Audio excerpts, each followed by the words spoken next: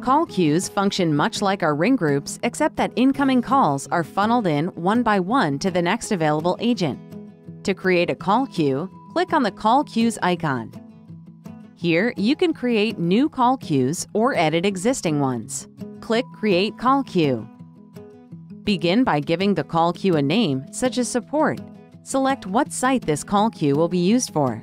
Select the phone number that will call into the queue and an extension number.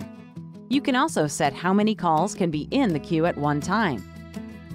Next, you can select the time before the next call comes in. For example, an agent just finishes a call with a customer and there is a new caller waiting in the queue. You can select between 0 seconds all the way up to 75 seconds before the next call begins.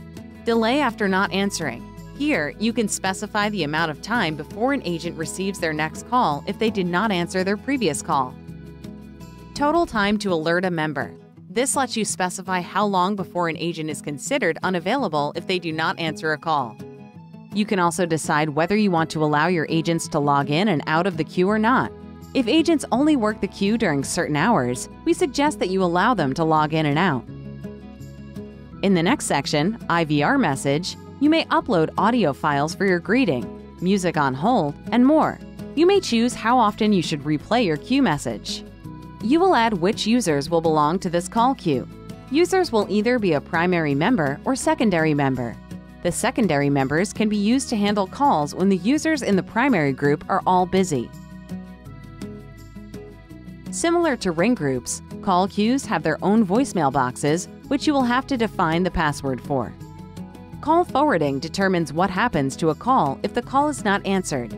You can set what action is taken when incoming calls hit a full queue, encounter a server problem, or there is an internet outage. You can forward calls to voicemail, a user, a call queue, a ring group, or an external extension. Once you are done, click Save. After completing the call queue configuration, you will want to set up your voicemail greeting for your call queue.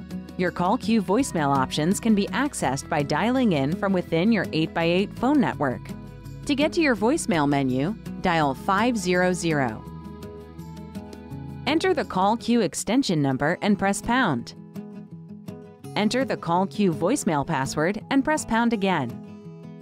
Press 2 to record your greeting. It is important that you record a greeting as part of your initial setup.